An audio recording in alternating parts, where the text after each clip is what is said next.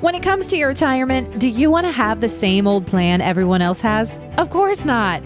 You're unique and have your own goals and dreams. Don't be treated just like a number. This is your retirement. So it's time to think differently. And you're in luck because you've found the Retire Your Way podcast with ILG Financial. At ILG Financial, you won't find generic, run-of-the-mill plans containing the same old cookie-cutter solutions. Dave, Chase, and the ILG Financial team focus on building one retirement at a time using their Think Differently philosophy. And that means your own comprehensive plan with customized solutions built to achieve just one goal, yours. So put on your Think Differently hats and get ready to take back control of your retirement today and for all the tomorrows to come. ILG Financial's Retire Your Way podcast was created just for you, and it's starting right now. When it comes to retirement, do you want to have the same old plan everybody else has? Of course not. You're unique. You have your own goals and dreams. Don't be treated just like a number. This is your retirement. So it's time to talk with Dave Lopez of ILG Financial and talk about a specific retirement plan for you. And boy, we have a treat for you today on our podcast. We're going to talk about Social Security again, specifically Social Security. And Hamilton Morales is back. And Hamilton, of course, of fame when it comes to Social Security work. He's been doing this for, over 10 years, I think, specializes in Social Security. And Hamilton, you have an NSSA certification. What exactly does that mean? Yeah, I certainly do. It's a National Social Security Advisor designation. It simply just means that I've gone through the training, actually several trainings, with a couple of gentlemen up in Cincinnati, Ohio.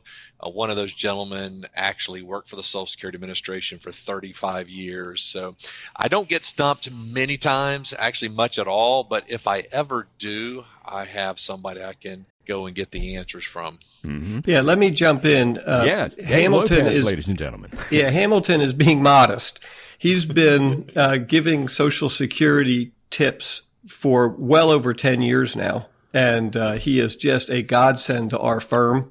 One of the things we really pride ourselves over here at ILG Financial is, it's right out of one of those Goodfellas movies. It's not, I don't have to be the guy because I know a guy, right? And we've talked about this before, is that, you want to be really leery of a firm that's relying on just one person's knowledge.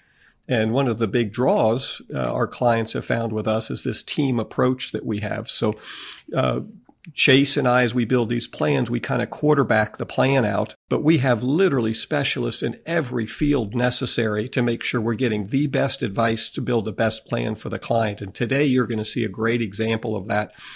I would say over the last 10 years together, I can't even count the number of times we've come back with a plan, Hamilton. I don't know if you can, where we said, all right, here's the scenario. Here's what I think happens. What am I missing? And he just blows us away every time with ways to save clients money. And with you guys' permission, we're specifically going to talk about examples of that today. What do you think? Well, before we get into all that, let me just tell folks how to get in touch with you if they need to have a longer conversation about what we're going to talk about.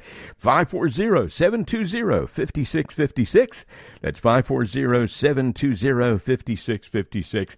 ILG Financial. You can go to ilgfinancial.com anytime. I'm Ron Stutz, and once again, here is Dave Lopez, along with Hamilton Morales, and today's topic, Social Security. All right, Hamilton, I've got you on the clock, so I want to take every advantage of it, if you don't mind. How's that? Absolutely. Let's do it, man.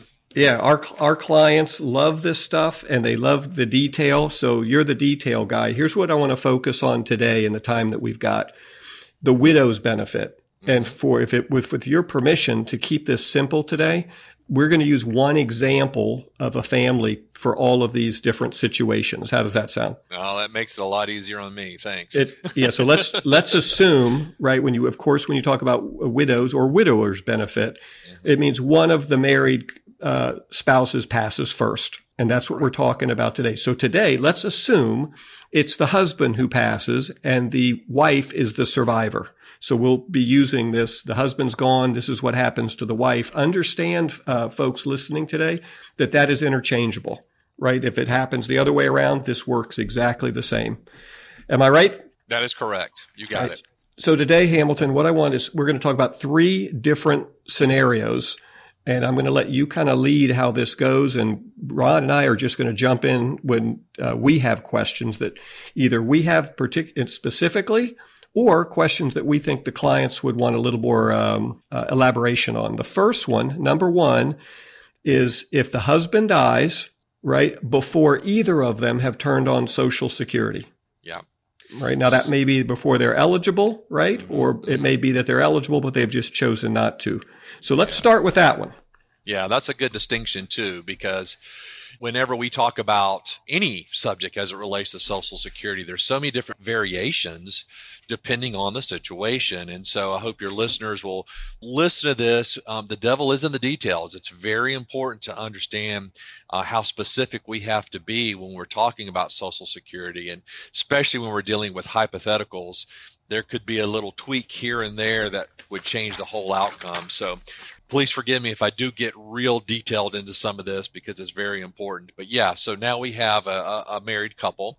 And a lot of people think about a married couple and they say, oh, you have to be married for 10 years. No, that's only if you're divorced. If you're married and you've been married for at least 9 months and your spouse passes away, you could be eligible for widow's benefits.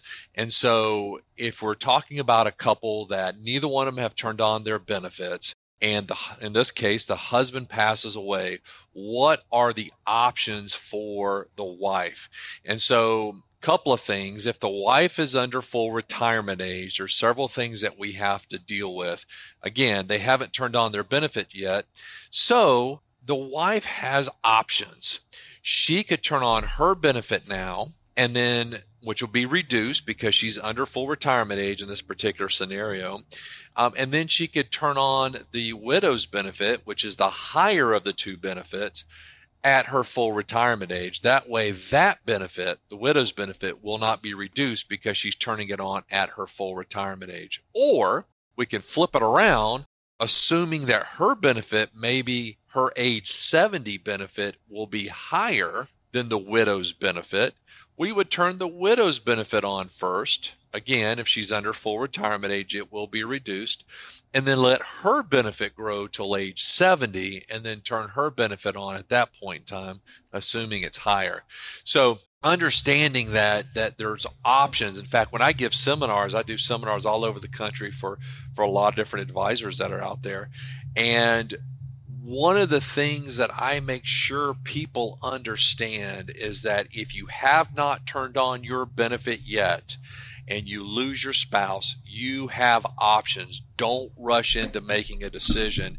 And that's where you guys come in and are such a huge help to your clients, because you kind of slow the pace down and say, okay, let's take a look at this and see how do we maximize being able to take benefits, because you have two benefits you can take at different times. How do we maximize that? And I think the big takeaway, thank you for that, Hamilton. The big takeaway is I wish it was as easy as to say, if this happens, do it this way, right?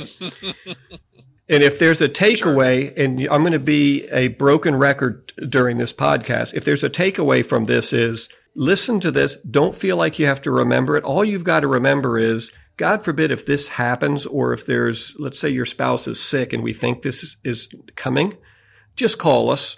Yeah. And we'll get Hamilton on the phone, and the three of us will work out the best scenario. Once we give Hamilton your specific numbers and your spouse's numbers, then he will say, here's the way to go and here's why. Correct? Absolutely. And it's really important, to not go at this alone. I mean, you lose a spouse, your world is turned upside down. You've got so many things on your plate that you have to deal with. This is one of those things that you really shouldn't have to deal with by yourself. And you definitely don't want to go into Social Security asking these questions because, A, they can't give you advice, and B, you're not real sure what kind of advice what kind of answers you're going to get from Social Security. And this is a good time for me to jump in with that phone number again for ILG Financial. You have questions, anything regarding Social Security, call ILG Financial at 540-720-5656. Once again, back to Dave and Hamilton. Yeah, I like that point. And I want to go back. Now that you've laid out that first scenario, let's break it down a little. So this example was, if I heard you right, the husband dies, right? And they're eligible at this point for Social Security, Correct. right? So they're over, that means the wife and the husband are, in this example, are over 62 years old, right? And maybe they haven't turned, either of them haven't turned them on. So when you said, one way we might do it is we might take her reduced benefit, right? Which means that's based on her earnings, correct? Correct. And then we do the math backwards, and I know I'm roughing it, but if you turn it on at 62, it's about 70% of her full benefit, correct? More or less, assuming full retirement age is 67, that would be correct. Yeah. So she gets this reduced benefit, and then she keeps that benefit right up until her husband's full retirement age? No, her full retirement age. Okay, her full retirement age. And then at her full retirement age, she's allowed to switch to basically the widow's benefit. Right, which would be what he would have. Well, again, this is where things get real fun, right? So if he's under full retirement age when he passed away, has not turned on his benefit yet, then there's a calculation that Social Security uses up to what he would have received at his full retirement age. So he's going to get the higher, or she's going to get the higher of the two. If he is over his full retirement age when he passes away, again, hasn't turned on his benefit yet, but he's over his full retirement age, then the widow's benefit is going to be the amount he would have received had he turned on the benefit the day he died. So again, devil's in the details, and it's... No, that's exactly what I was looking for, that example, because you're right. Sometimes if he dies at 64... his Social Security statement might say at 67 he was estimated to get $3,200 a month. Right. But that's assuming he worked till 67 and contributed, correct? Correct. That is correct. Right. So they're going to basically do a calculation since he died to give him maybe a little bit of credit. Yep. Yeah. So again, the takeaway for that one is if they're both over 62, the husband passes, call the office. Right. Yeah. We'll need, right. We're going to need, right. But it shows this is why this is so valuable, right, Hamilton? Because it shows you there's the devil, like you said, are in the details. Once we get specific information, and what we would need is the wife's Social Security statement and the husband's statement, right? Yeah. Well, even with the statement, remember, everything that's on the statement is estimated. And so the best thing to do, if we can get that information, is somebody's got to call Social Security and let them know that he has passed away. Okay. And so when she does that, they're going to do what's a calculation of what's called the death PIA. PIA stands for your primary insurance amount. Basically, that's your actual full retirement age benefit amount. So they actually do the calculation as of the day they passed away, and that locks in what the full retirement age benefit amount would be for him since he's passed away. They call it the death PIA. So once we have that number's locked in. So that's great. Hers is still an estimate. It just is. But that's okay. Again, it gives us the idea, or at least a ballpark of where it's going to fall into place. No, you're right. That's perfect. Idea. Yeah, to do it exactly, we would need both exact numbers, and you never have the exact number for anybody until they turn it on. That is absolutely correct. Yes. So having one number, having his number exact, and having a very good estimate of hers will be enough for you and I to get together and come up with the ideal recommendation. Yeah. Right. And I want to backtrack just a little bit. So understanding, just throwing some rules out there as it relates to widow's benefits. You can file for widow's benefits as early as age 60. Now, if you do, it's going to be heavily reduced. If you do it at age 60, you're going to get 71.5% of whatever the widow's benefit is. But if you need it, you need it, right? You can do it as early as age 60.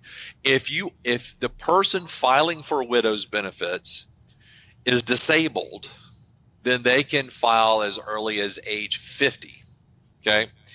Now, if you take any Social Security benefit prior to your full retirement age, whether it's your benefit or the widow's benefit, if you are under full retirement age, not only is it reduced, but if you continue to work earning wages, you're going to have to deal with the earnings test as well. So there's a lot of factors that, again, details, a lot of things that we need to know before we can actually present you with an idea of the way you should go, because that's going to have a lot to do with it. Yeah, so the real answer is if someone said to you, Hamilton, my husband just passed, what should I do? Your answer always is going to be the same. It depends. It depends. That is the most important two words that I deal with all the time. It depends. So let's get some details before I can give you an answer of what it's going to look like. And then that's the second, right? It depends. And then the next response is, here's what I need. And you're going to ask for the PIA, the death, is it primary insurance amount, right, for the deceased husband. Yes. And you're going to ask for her social security statement. And we're also going to ask these other questions. Are you disabled, right? Yep. And we're going to ask, are you going to continue to work here if the wife is 62? And with those, that's really what we're going to need to know to make a good recommendation between these two examples. Absolutely. All right. That's number one. That is if the husband dies and neither party is turned on Social Security. Correct. And the answer to that is call the office. Yeah. It depends. It depends. Right. Hey, the number once again is 540-720-5656. We appreciate your listening to today's podcast, but if you have any questions about Social Security, any aspect of that whole conversation, call 540-720-5656. That is for ILG Financial. Dave Lopez and Chase Lopez, of course, have a Social Security expert. He has SSA or NSSA certification. His name is Hamilton Morales, and he's part of the team at ILG Financial. Once again, here's Dave. All right, number two. I'm going to hold your feet to the fire on number two. Now, the husband dies. Mm-hmm. His Social Security is already on. Okay. Right? So now there's and we'll address the third one. We'll address is if his and hers are on. So let's just assume his is on. And then we can have two scenarios, right? The wife's isn't on because she's under 62. She's too young, right? Or she's over 62 but hasn't turned hers on. Right. Okay. Yes. So nothing changes with the exception of what the widow's benefit will be. So the same, because she has not turned on her benefits yet when he passes away, she still has the same options that she had when both of them had not turned it on and he passed away. The difference is now we know what the widow's benefit is. There's no guessing. The widow's benefit is going to be the amount he was receiving when he passed away.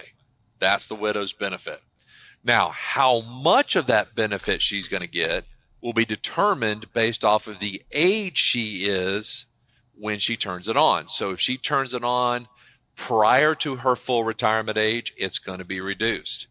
If she turns it on at or after her full retirement age, she's going to get 100% of it. Okay, now can she do the option of taking her benefit at, let's say, 62 and waiting till full retirement age and switching?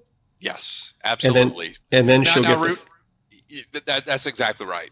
Yeah, then she'll get the full benefit, right? The full 100%. His full benefit. Yeah, so it's identical to just like we talked about with the other one. Identical. The only difference is we now know what the widow's benefit is because it's the amount he was receiving when he passed away.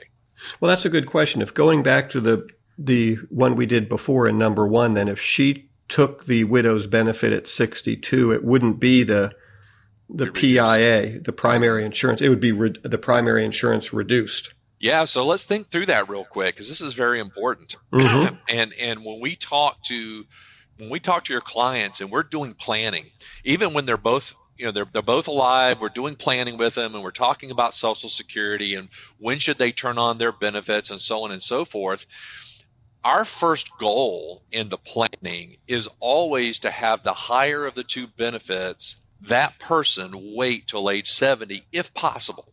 Mm-hmm. Now, this not only benefits that person, but it's even more important. It benefits the spouse, assuming that the one spouse passes away first. Because remember, the higher of the two benefits is going to last 2 lifetimes. And that's even more important when you factor in this idea that imagine the husband dies. Mm-hmm. Oftentimes, the wife is now losing half a pension, maybe all of a pension, mm-hmm. right? So she needs to make sure that that Social Security check that she's taking over of her husband's is as big as possible. Yeah, and here, you know what? She's not losing half of her expenses. That's exactly right. That's exactly right. So it's so important to try to do the planning on the Social Security side. The one who has the lesser of the two benefits, we're not so concerned when they turn theirs on. We're more concerned with the person who has the higher of the two benefits. Again, we want to push that out as long as we possibly can. Some people can, some people can't, but that's our first step to look at. Can we push this out to age 70, not only for that person, but for the surviving spouse, assuming the one spouse passes away early. Now, the flip side of that is, what if he turned his on early? So let's say he turned his on at 62, 63. Mm-hmm. Well, we know that his benefit's going to be reduced. It's the way it's the way it works. So he turns his benefit on. It's a reduced amount. Years later, he passes away. Well, we know that the widow's benefit is going to be the amount he was receiving when he passed away. That includes all the cost of living adjustments along the way. Let's say that she didn't know any different. She didn't have the benefit of you guys to help her out, and she just went for the higher of the two benefits at the time, and she took the widow's benefit, or what he was receiving when he passed away. She took that early, prior to her full retirement age. Now that amount gets reduced again. Yeah, that's almost criminal. It's double reduced. It gets double reduced in that particular situation. So again, it's so important to have somebody that you can walk through the scenario with and make sure you understand exactly what is happening, and even more important, how it's impacting you, and it's going to impact you in the future. So important. Yeah. So in that situation, let's pull that thread a little bit, right? Mm-hmm. So the husband turned his on at 62 against our prudent advice. How about that? Yeah, right. Yeah. And turns it on. Now he passes. Mm-hmm. The wife is now 62. Mm-hmm. So she'll get the reduced amount reduced again. If she turns it on. Mm-hmm. Right.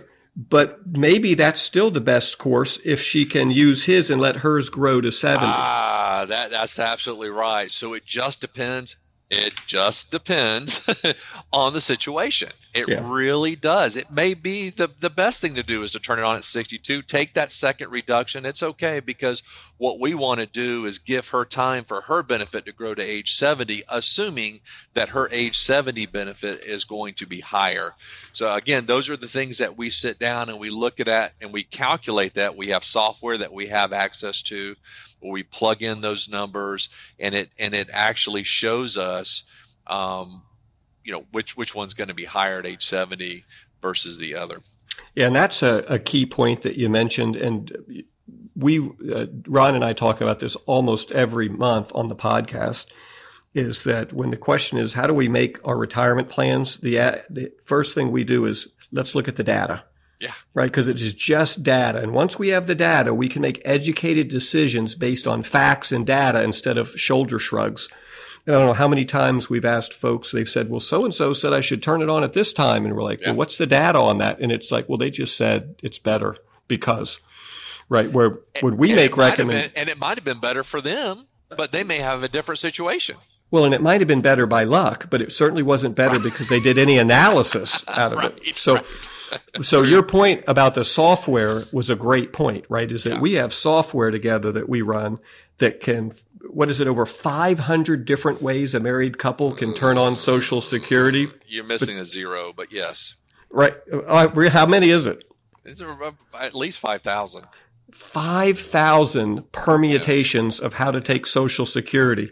How in the world would you make the right decision, right? Well, our software runs every one of those permutations. And then all we do is change the variables that the client wants to change, like What's inflation going to be? What do we want to calculate? When is Jim going to die, the husband? Right. When's Mary going to die, the wife? And we can say it'll pull the best possible payout based on those variables. And then we can turn around with the click of a button and say, well, what if Jim doesn't live to 85? What if he lives to 95? It'll immediately run and say, well, in that case, this is the best one. So we will run that and we do for all of our clients. But for those listening who aren't clients, please, before you get a Social Security decision and go to the Social Security and do something that maybe you cannot change or you can change, but with a penalty, which we won't go into today, right? Please have us or someone who has access to sophisticated software to run these 5,000 plus simulations for you and tap into an expert like Hamilton and before you make a decision, because the Social Security Department unabashedly says we do not give advice. They do not want to be held accountable for a wrong decision. Yep. So that's the takeaway for number 2.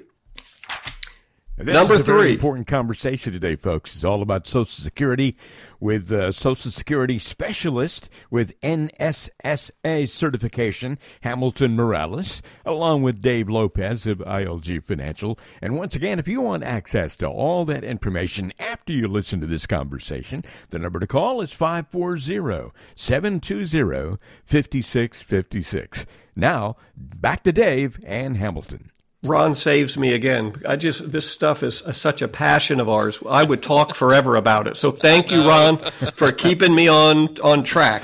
Right. I just want to make sure everybody knows how to get in touch with you. No, I appreciate you. All right. Number 3. This is the last one we'll do for the day. The husband dies, Hamilton, and both of them have turned their Social Security on. So there's a couple examples of that, right? One is maybe the wife's turned hers on early, right? And maybe the other one is she's turned it on at full retirement age, but I don't know if that makes a difference in your examples. But how would that play out?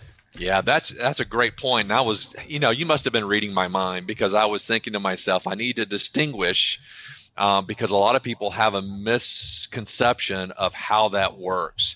So whether you turn your benefit on early or you turn your benefit on later, it has zero impact on what the widow's benefit amount will be when you turn it on. So if you turn yours on early, let's say 62, obviously you get a reduction, and then your spouse passes away. Some people have the misconception that if you turn your own benefit on early and get the reduction, you're going to automatically get a reduction in the widow's benefit, and that's simply not the case. Each benefit stands on its own based off of the age you are when you turn it on. All right, so let me give you a specific example, right? So the wife, Jane, is 62 and has just turned her Social Security on. Okay. Jim is 70, right? Mm-hmm. And his Social Security is on. Okay. Jim dies. Mm-hmm. Does she get his full benefit, or is it reduced because she's 62? And that is going to be dependent on when she turns it on. So if she turns on the widow's benefit before her own full retirement age, it will be reduced. If she waits, takes our advice, and waits till at least her full retirement age, then turns on the widow's benefit, she'll get 100% of it. Right. So the takeaway, it's just like the example number 2. Right. It's a double, would be, in this case, not a double reduction because his wasn't reduced, but she still gets his reduced. Correct.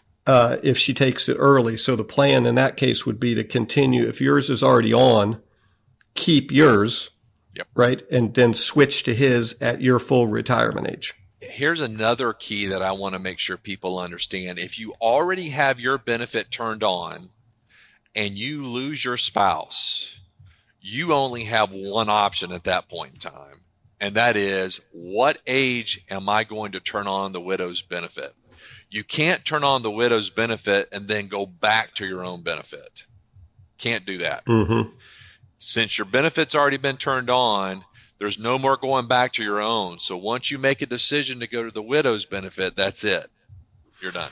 Right. So usually that's a pretty easy one, isn't it? Sure. Hamilton, as we look at it, and if his benefit is larger than her benefit that's on now, right? Usually what we're going to say is usually we're going to say, hey, maybe keep your benefit until full retirement age to get his full benefit, right? Unless you just can't afford not to. Right. There's always caveats to that depending on the situation of the client and what they're dealing with, their expenses, those types of things. I mean, look, some people just have to turn on the benefit early. It just is what it is. Mm-hmm. But if we have options based off of their income plan, and by the way, I haven't even mentioned income plan, which is such a huge piece. It sure is. Social Security is a piece of that puzzle. If you do not have a written income plan and understanding how all these factors affect you, not only today, but in the future, you're doing yourself a disservice. How in the world are you going to be able to make good, solid decisions without seeing, again, going back to what you said, the data? You got to have the data to make a good, solid decision. Yeah, and I sure appreciate you saying that because, like I said, Ron and I are a broken record month after month talking about the planning and having the data and how you've got to have an income plan. But here in real time, folks listening can see a concrete example of why it's so important. And we talk to clients about this all the time, Hamilton, where we'll say, okay, we're going to go over Social Security and how it works for you, but understand Social Security and nothing else operates in a vacuum. Your pension doesn't operate in a vacuum. Your Social Security choices aren't in a vacuum because we have the other income. We have your other savings, right? We may want to use some savings for 3 years, right? To let the Social Security grow. So, but somebody, to your point, who has no savings, right? And they need the money. Well, the multiple options are pretty easy. If you need the money, you need the money. If we can't get it somewhere else because you don't have a pension and you don't have a 401k bucket to dip into, then it's easy. Now, if you have those things, now we have not only choices, but we have very attractive options. So we can wrestle. Maybe it's better to turn it on early and save the 401k money for later in life and let it grow. Maybe it's not. Maybe it's better to take the Social Security, spend a portion of the 401k now. So it is genuinely different for everybody. And or boy, Dave, you missed one piece. What's that? Maybe you don't even need the Social Security. You've done such a great job in saving for retirement. Social Security is really kind of an afterthought. So what are you going to do with that? You know, what if you took that and you leveraged it for maybe your favorite charity or for your grandchildren or whatever the case may be? Yeah, you hit the nail on the head, and that actually happens more than you would think. Of course, depending on the practice, but we deal with quite a few high net worth clients. Mm-hmm. And you're right. The options are incredible. Imagine taking that and leveraging it into, if you don't need it, instead of just giving it to the kids and the grandkids. Yeah. What if you leveraged it into, because the Social Security check's guaranteed for the rest of your life, turn it in, just dump it into life insurance that gives you a multiple of the savings tax-free to your heirs. Yeah. Income tax free. Right. Absolutely. So you could turn a $20,000 Social Security check into over $1 million in tax-free death benefit to an heir if you wanted to. So there's all kinds of planning strategies that are tax efficient, but we just have to know your situation. So did we miss anything? Actually, I want to go over one scenario we didn't even think of, and it just hit me upside the head. What if you have a husband and wife and the husband passes away and neither one of them are in their 60s? Let's say they're in their 40s or 50s. Holy cow, what happens then, right? So, and I'm not even going to include potential children into the equation. Okay, that's another conversation podcast for another time, right? Yeah. Absolutely. So, what happens to the wife if the husband passes away and she's, let's just say, in her 50s? Let's just keep it simple. Mm-hmm. So, remember what I said before: the earliest that you could take widow's benefit is age 60. That's the earliest you can do it. Okay. Unless the surviving spouse is disabled. But we're assuming they're not disabled. So what are her options? So let's get the scenario, get specifics here. So let's say they're both 55 and he passes away. So she's 5 years from being able to take widow's benefits, and she's 7 years away from being able to take her own benefit. Okay. Mm-hmm. So what happens there? Well, nothing until she turns 60 at the earliest. But what if all of a sudden 2-3 years later, she meets somebody and they think about getting married. How does that impact the widow's benefit? So very simply, if she remarries prior to her 60th birthday, she cannot take her deceased spouse's widow's benefits. That's number one. Number two, if she remarries after her 60th birthday, even though she's still married, she's currently married, she does have the option of taking widow's benefit off of her deceased spouse. So if, you're getting ready to get married and you haven't gotten any advice on this, when would you want to know that if you're 59, let's just say 59 and a half, you're getting ready to get married? Wouldn't you want to know that, hey, could you wait 6 more months before you get married so you have some options? You bet you would, right? Yeah, and here's a great example, too. This is another, it depends, doesn't it, right? Yeah. Because what if the new husband's got a better Social Security? Doesn't matter. No, I mean, wouldn't you want to take his then if he passed? Well, absolutely. But here's the beauty of it. If her deceased husband, first husband, passes away, she waits and gets married after her 60th birthday, she can now take the widow's benefit off of her deceased husband now, and her current husband, let's say 10, 15 years down the road, passes away. He has a higher benefit than what she's currently getting with her first husband. She can jump to the higher benefit at that point in time. So it doesn't hurt her by doing that. So what you're saying is when my clients start to find someone else and it gets serious, tell the spouse, tell the potential fiance that they got to have dinner with Dave and Hamilton, and we got to hash this out before we all agree if we're going to get married or not together. Especially if you're coming up, you're pretty close to your 60th birthday. You need to think through that real quick. Again, for that reason, from the widow's benefit, once you hit 60, you've got a lot more options at that point in time versus if you went ahead and got married prior. Yeah, then if we can make that tweak so they have the opportunity to take advantage of two husbands' benefits, maybe that we should walk her down the aisle. Yeah, I think that's a good possibility. Yeah, I think we've done a pretty good job there. So, hey, thanks for adding that one. That was on the list. I got distracted, so I appreciate you saying that. That, I will tell you, is the beginning of the discussion, right? Oh, yes. We've just talked about 3 scenarios. There's all kinds, as you mentioned. What about kids if they pass early? Because there are benefits eligible for the minors or disabled children. That's another podcast. Ron, I think we covered everything, right? The takeaway, as always on my end, because I know you always ask me for it, is plan and data, right? Please don't try to do this on your own. There's too many moving parts. You don't know what you don't know. If you have an advisor and they're not talking to you about this, at a minimum, ask them why they're not talking to you about it and ask them to do their research and figure it out and get back to you. Or give us a call or another firm who has their priority is in retirement planning, who has this information and can walk you through this minefield in a way that can benefit you.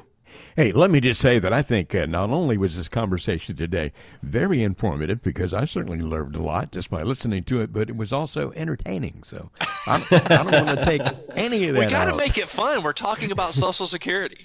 Yeah, Ron, please don't go home and tell your wife I told you to get divorced for Social Security reasons. Yeah, wife Definitely hopping, not. husband hopping. It's all part of the possibility, I suppose. But if you want to find out more about Social Security and all your options and all the things that you should do as opposed to what you should not do, make sure you check out all your options. Make sure you talk to someone who has an expertise in Social Security.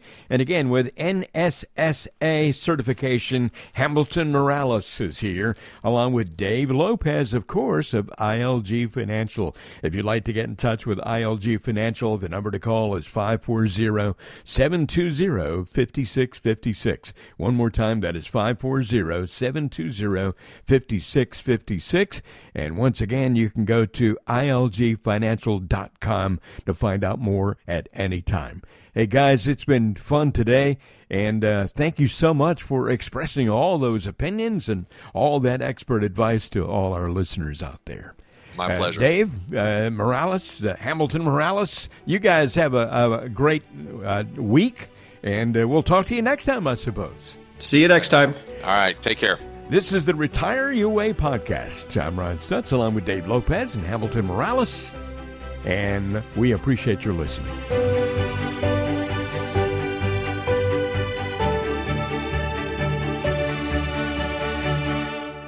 The information provided is for educational purposes only and is not intended as investment advice for any individual or entity. All information contained herein is believed to be from reliable sources. However, we make no representation as to its completeness or accuracy. The views presented today are those of Dave Lopez and do not necessarily represent the views of the Alpha Star Capital Management, LLC. The opinions expressed are subject to change without notice and do not constitute financial, legal, or tax advice. Please consult your financial professional before executing any financial strategy. Investment advisory services offered through Alpha Star Capital Management, LLC, a registered investment advisor. Alpha Star and ILG Financial, LLC are independent entities. SEC registration does not constitute an endorsement of the firm by the Commission, nor does it indicate that the advisor has attained a particular level of skill or ability.